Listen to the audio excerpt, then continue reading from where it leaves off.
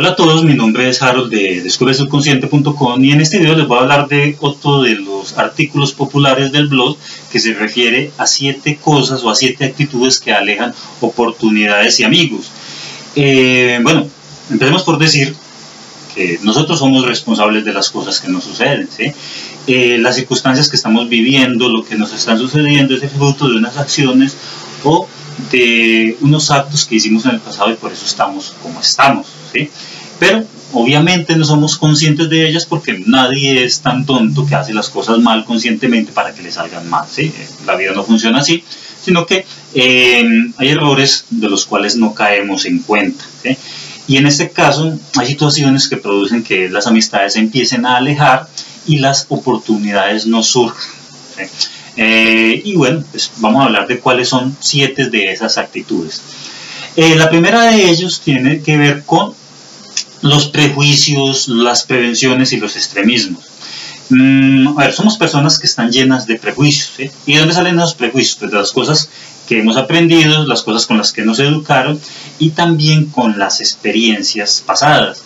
Coloquemos el ejemplo que es más fácil de entender en estos casos, que es el que tiene que ver con las relaciones. Entonces, supongamos que estuviste en una relación, amaste mucho a esa persona, pero esa persona te fue infiel, te humilló y esa situación te produjo mucho dolor, ¿sí? Entonces el cerebro, como no le gustan las situaciones de dolor, genera unos mecanismos de prevención y generalmente la persona cuando vaya a ir a una nueva relación va a ir prevenida, ¿sí? ¿Por qué? Porque no quiere volver a sufrir, no quiere que la vuelvan a engañar, a humillar, bueno, todo ese tipo de cosas.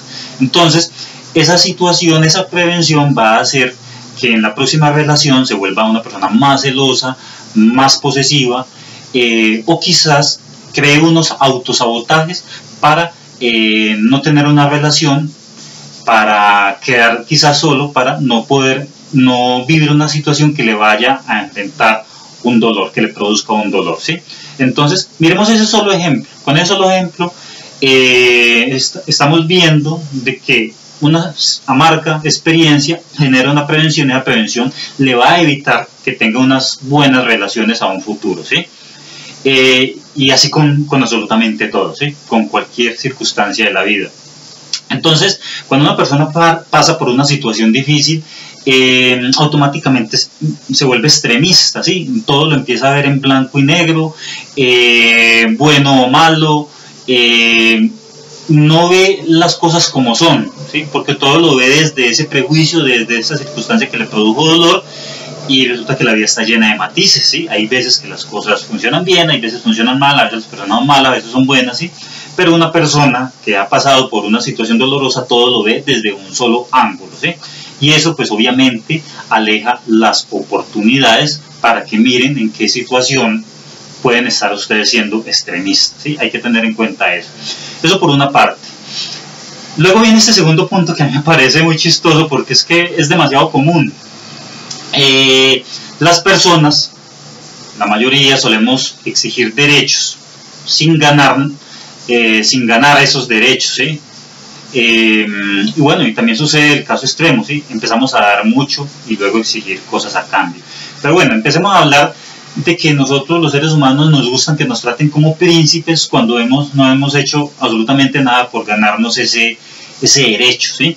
Entonces ahí viene la típica frase, pero es porque me tocó a mí, otra vez lo voy a hacer, pero qué pereza, ¿sí? Personas completamente cerradas a colaborar porque creen que no les corresponde o porque han dado ya mucho, ¿sí? Y por ejemplo, si entran a un empleo, entonces ya empiezan a exigir todas las herramientas, empiezan a exigir ya un sueldo, que si no tengo todos los materiales, que mire que ese jefe tan patronista, bueno, de una vez empieza a exigir, ¿sí? Y una persona así es conflictiva, ¿sí? Porque pues ya, si eso es en un inicio, pues entonces imaginemos cuando ya coja un poco más de confianza. Y es al contrario, ¿sí? O sea, las cosas no las tenemos que ganar. Entonces, si tú quieres las mejores herramientas que te den el aumento de sueldo que crees que te mereces, pues hay que hacer al contrario, ¿sí? Primero dar mucho, demostrar lo valioso que es para luego exigir, ¿sí?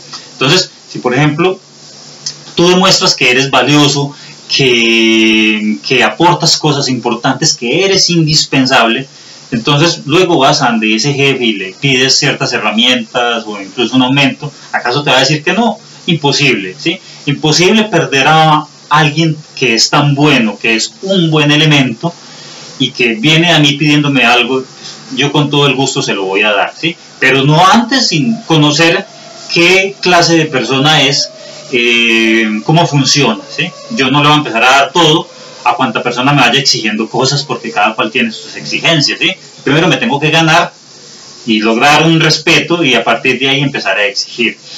Y bueno, no solamente sucede con eso, sucede con absolutamente todo en las relaciones. Hay personas que entran en una relación y es de una vez exigiendo que si la otra persona se debe vestir de este modo, que si sale con estas o estas otras personas, y luego las personas le abandonan y dicen por qué, ¿sí? Sucede que nosotros exigimos mucho a los demás, pero ¿qué estamos dando nosotros, sí? ¿Qué cosas estamos aportando, qué sacrificios estamos dando para cultivar una relación, ¿sí? Y a veces las relaciones es más de dar que de exigir, porque ¿quién va a rechazar a una persona que, por ejemplo, da mucho, que aporta cosas valiosas a nuestra vida? Y si nos pide un pequeño sacrificio, pues seguramente lo haremos, ¿sí? Pero no desde el principio nos empiezan a exigir, y ya luego, ¿qué nos están aportando, ¿sí? Entonces hay que tener muy en cuenta eso.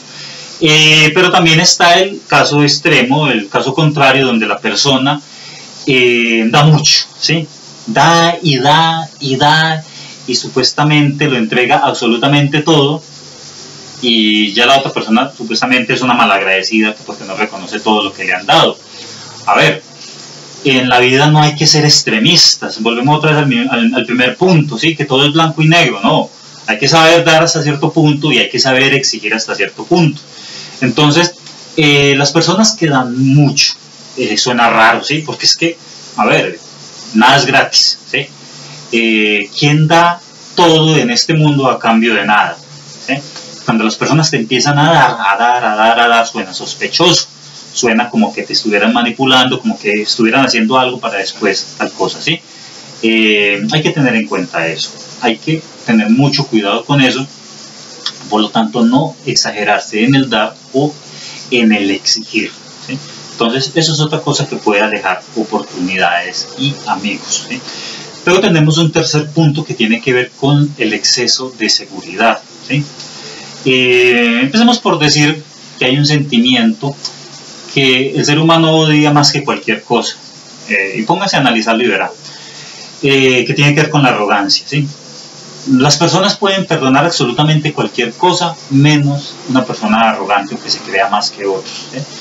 Una persona puede perdonar incluso o no tener tanto fastidio por alguien, por algo. Por ejemplo, alguien tiró unas 3 bombas nucleares contra una población de niños pobres, ¿sí? Miserable y todas esas cosas, es odioso, y redes sociales, y qué persona tan desalmada, ¿sí?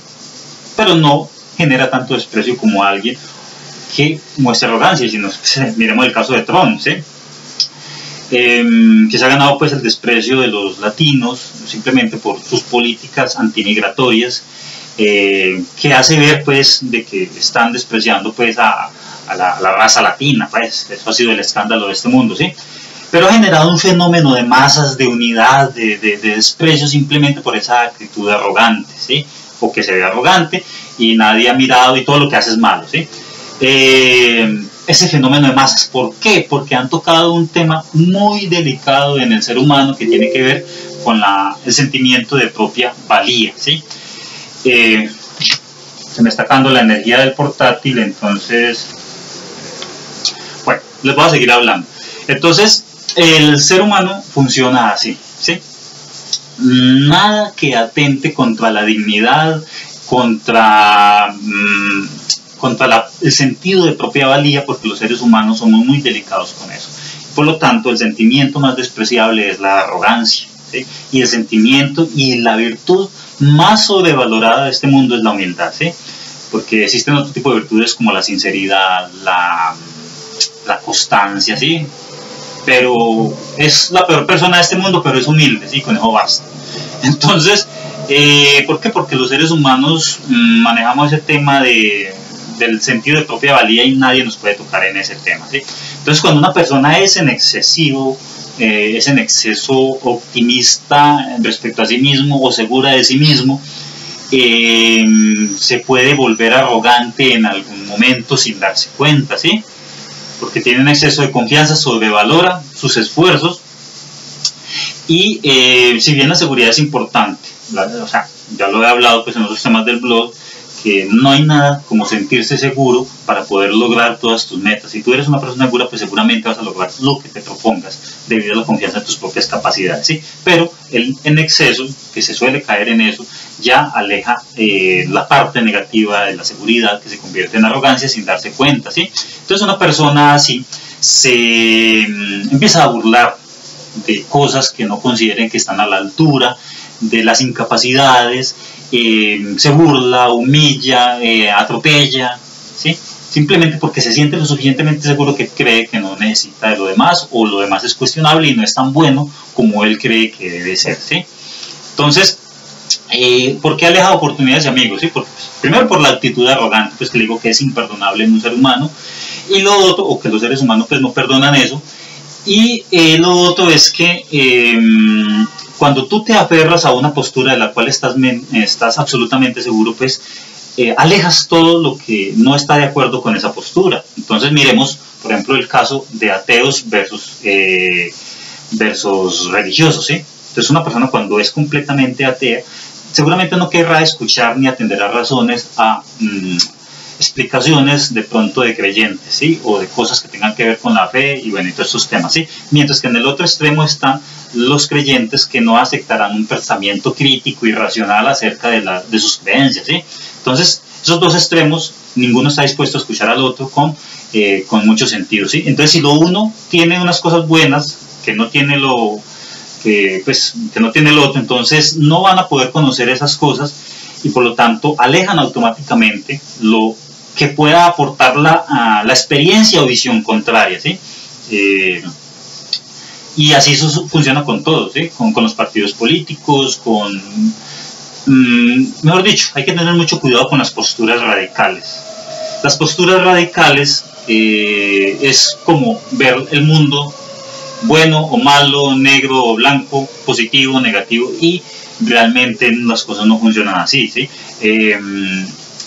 La vida está llena de colores y está llena de matices y no de cosas radicales. Entonces, para que lo tengamos en cuenta.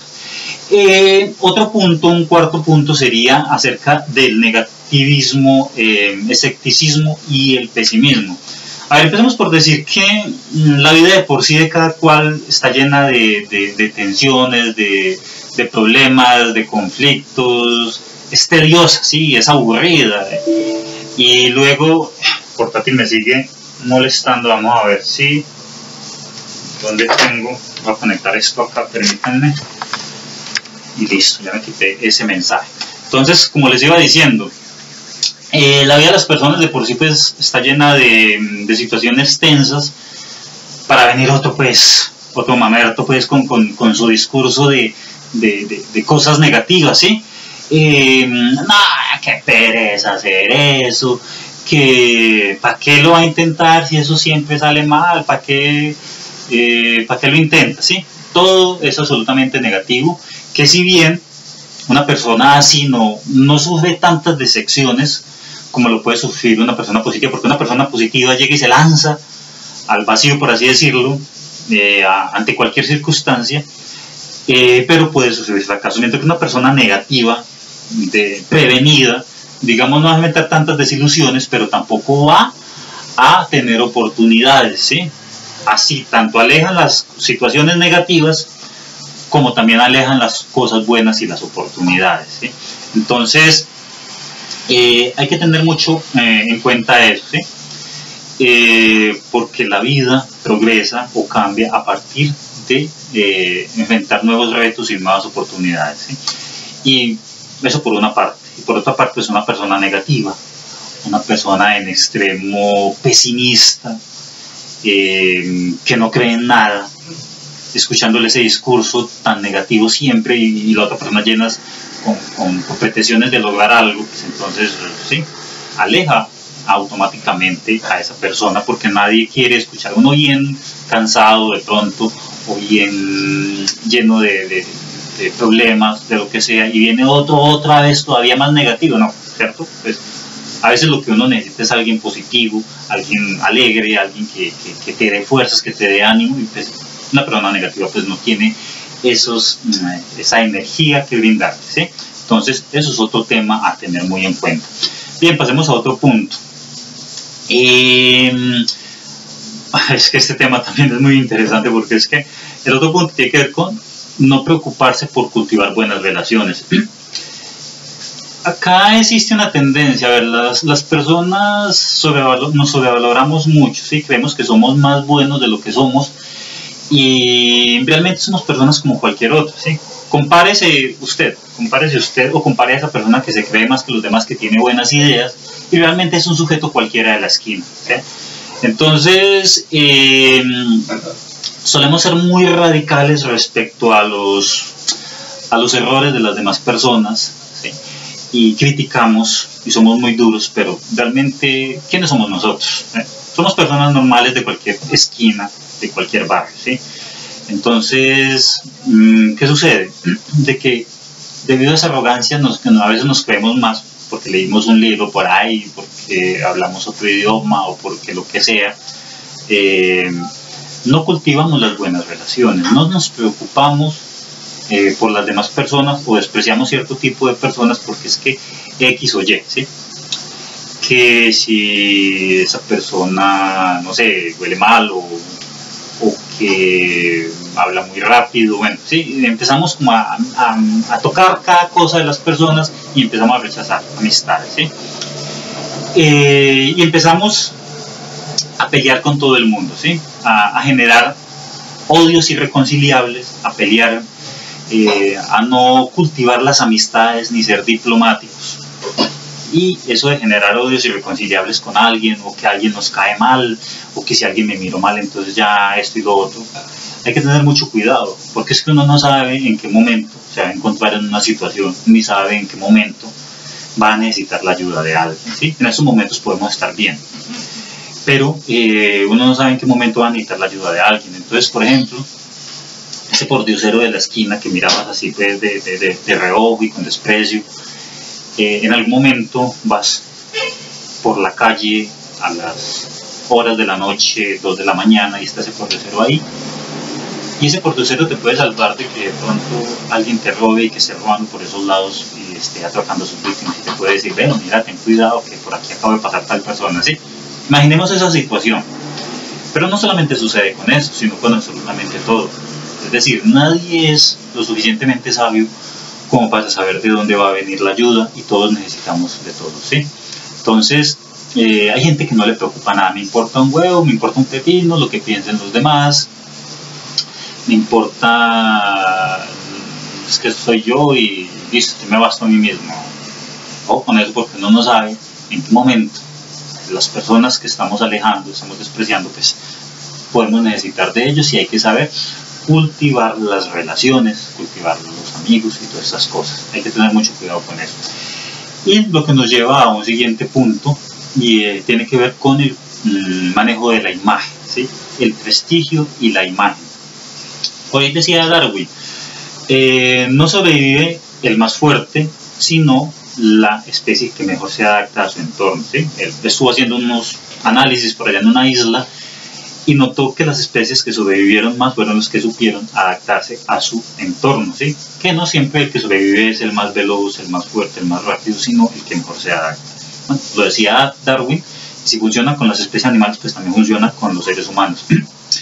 Entonces, así que ese cuento ves que es que yo soy muy original, que me quiero a mí mismo y eso me basta, que no me importa el que dirán, eso hay que tomarlo como se dice, hay que coger ese tema con guantes de seda, ¿sí? Porque eso no siempre funciona así. Está bien ese sentimiento de rebelarse contra el mundo, contra el sistema, y ser ese inconformista, ¿sí? Pero si te pones a pelear contra el mundo, gana el mundo, eso sí, pues no hay discusión, ¿sí? Pero si tú te pones de que tú eres tú y que el mundo es por allá aparte, pues entonces en algún momento el mundo te va a vencer, ¿sí? Por cuestión de que en algún momento todos necesitamos de todos. Entonces, bueno, tal vez tu forma de ser sea muy adelantada a tu tiempo, ¿sí? A estos tiempos eres una persona pues que tiene unas ideas revolucionarias, tu manera de ser es mejor que la de cualquiera, ¿sí? Pero tenemos que tener en cuenta que por una parte los seres humanos tenemos miedo a lo desconocido, ¿sí? Porque no sabemos si lo desconocido puede traer cosas buenas o malas, ¿sí? Entonces, si te muestras demasiado desconocido, demasiado raro, ¿sí? La persona te va a temer, ¿sí? No va a confiar en ti. ¿Por qué? Porque pues, no te conoce, presentas actitudes que nadie presenta, no eres, por así decirlo, conocido y por lo tanto te teme, ¿sí? Una persona tan demasiado rara y extraña genera temor. Entonces, hay que tener mucho cuidado con eso, ¿sí? Y aprender a adaptarse al entorno, ¿sí? Hacer como los políticos. Los políticos a veces dicen lo que quieren escuchar, pero les funciona, porque al fin y al cabo año tras año ganan las elecciones, ¿sí? Y a veces nosotros necesitamos ganar elecciones. En la vida diaria tenemos que aprender a manejar nuestras relaciones con los demás. Entonces, que eso que es que yo me he visto como quiera y que esto y lo otro, mucho cuidado con eso. Además, cuando tú te centras mucho en tu forma de ser, no vas a ver tus errores, ¿sí? ¿Por qué? Porque para algo existe la inteligencia colectiva. La inteligencia colectiva consiste en que entre todos, entre todo el conjunto de personas que están observando algo, pueden tener mejor criterio que una sola persona, y más cuando corresponde a nuestra vida. Entonces, cuando alguien nos critica o cientos de personas están diciendo algo muy constante, ¿sí? Se han puesto de acuerdo en algo, o sea, millones de personas no pueden estar generalmente equivocadas, ¿sí? Aunque sí lo pueden estar, pero hay que poner atención, a lo que se dice, porque si no, pues no podríamos mejorar como seres humanos, ¿sí? Entonces hay que tener mucho cuidado en eso y aprender a cultivar esa imagen y las relaciones con los demás. Muy bien, vamos entonces a otro tema, al séptimo punto, que tiene que ver con las rutinas, las faltas de motivaciones y las ambiciones. El hacer todos los días lo mismo, de la misma manera, con los mismos amigos, si bien es bueno para crear un proyecto, ¿sí? Cuando tú quieres lograr un proyecto y haces todos los días lo mismo y sigues una rutina, pues seguramente vas a llegar al éxito, ¿sí? Pero cuando se trata de que tú estás viviendo unas circunstancias y no les encuentras cambios, no encuentras oportunidades porque estás haciendo lo mismo una y otra vez, ¿sí? Y para eso tienes que empezar a variar las acciones, tienes que empezar a ver cosas diferentes, a actuar con amigos diferentes y todo ese tipo de cosas. Y para salir de la rutina tienes que estar motivado. Si tú no tienes motivaciones, no vas a tener la fuerza suficiente para esforzarte por las cosas que te quieres esforzar o que debes de lograr. Entonces es importantísimo estar motivado, ¿sí? Y a partir de la motivación empezar a hacer cosas diferentes. Y a partir de que tú haces cosas diferentes, vas a empezar a ver las cosas de otra manera y no desde el mismo punto de vista que siempre lo has visto. Entonces quizás el problema de las cosas que están sucediendo es que estás anclado a un punto de vista, a unas circunstancias que no son las mejores y por lo tanto tú tienes que empezar a ver otros ambientes. Y lo que pasa es que los seres humanos nunca alcanzamos a dimensionar algo más allá de lo que estamos acostumbrados a ver, ¿sí? Es como, por ejemplo, pongamos este ejemplo, una persona que toda la vida ha vivido en una isla, ¿sí? Y creció en la isla y esa isla pues es una isla de cocos y qué sé yo, y de insectos, ¿sí? Y creció así. Pero de un momento a otro llega a una civilización, por ejemplo, llega a la ciudad de Nueva York, se llena de edificios, en los edificios de Manhattan y todos estos temas, pues entonces es algo que no había imaginado porque no tenía argumentos para imaginarlo, ¿sí? Entonces, así sucede con nuestra vida. Nosotros muchas veces estamos centrados en cosas, en formas de ver, en ciertos aprendizajes y no somos capaces de dimensionar otro tipo otra forma de ver la vida. ¿Por qué? Porque no tenemos argumentos para imaginarlo, ¿sí? Si nosotros queremos dimensionar otro tipo de vida, otro tipo de soluciones, tenemos que empezar a vivir cosas diferentes, ¿sí? Y aprender de otro tipo de cosas. Entonces, bueno, eso era lo que les quería compartir. Y los invito a suscribirse al canal. Voy a hablar de muchos de los temas que son populares en el blog, en descubre.com. Les voy a dejar el enlace a este artículo en la página. Y bueno, no se pierdan el próximo video que va a hablar de la importancia de tener palabra y ser una persona que cumple promesas. Ustedes supieran lo importante que es eso. De verdad que sí. Si ustedes quieren tener voluntad, quieren lograr muchas cosas, de verdad, vean este video porque les va a ayudar a saber la importancia de ser una persona que tiene palabra y cumple promesas. Entonces, bueno, nos vemos en el próximo video y suscríbanse.